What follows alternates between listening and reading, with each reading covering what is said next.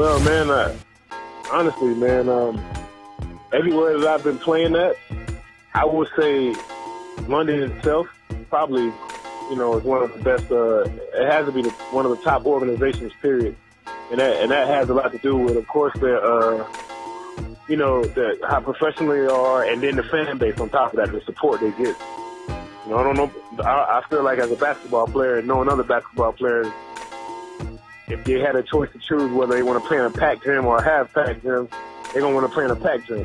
Yeah, I've been traveling everywhere, man. Like I said, man, I go back to it, man. Out of my entire career of playing, I can honestly say London is at the top, man. And maybe it's the fan base and how much, support the fan and how much love I got from the fans or whatever. Maybe that has a lot to do with it.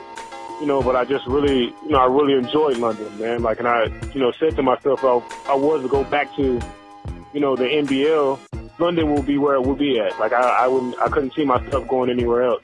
I was hurt, man. That was a really bad moment for me, man, because I feel like we had the team and the talent.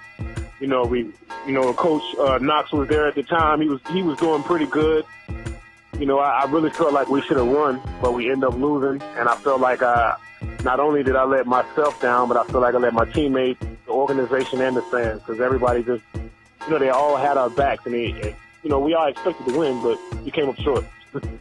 I look forward to hearing them yell while I'm on the court, and I'm going to yell right back at them.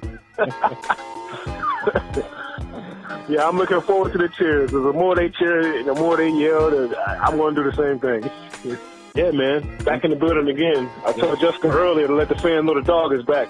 Because, I bark before every game, and everybody try to bark back at me.